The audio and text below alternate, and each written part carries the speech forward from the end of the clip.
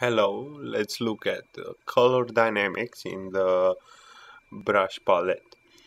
Color dynamics determine how the color of paint changes over the course of the stroke. Foreground, background, jitter, and control specify how paint varies between the foreground color and background color. To specify a percentage by which the color of the paint can vary, you can type a number or use the slider to enter a value. To specify how you want to control, you can choose an option from the control pop-up menu. You can choose off, and that is gonna have no control.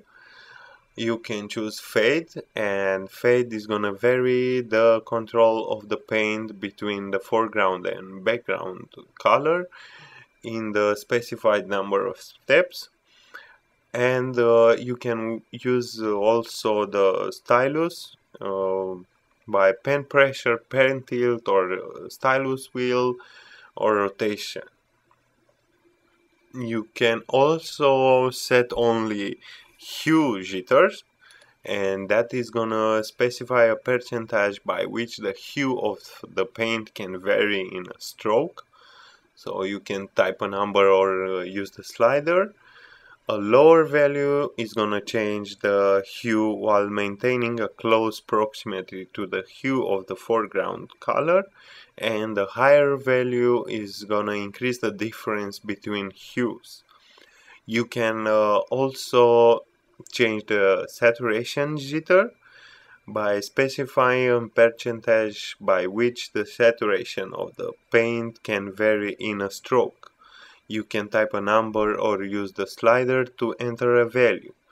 A lower value changes the saturation while maintaining a close proximity to the saturation of the foreground color. A higher value is going to increase the difference between saturation levels. You can also choose an option from the option for brightness, and that is gonna specify a percentage by which the brightness of the paint can vary in a stroke. You can type a number or use the slider, and a lower value is gonna change the brightness while maintaining a close proximity to the brightness of the foreground color, and a higher value is going to increase the difference between the brightness levels. Purify increases or decreases the saturation of the color. You can type a number or use the slider to enter a percentage between -100 and 100. At -100, the color is going to be fully desaturated, and at 100% the color is going to be fully saturated.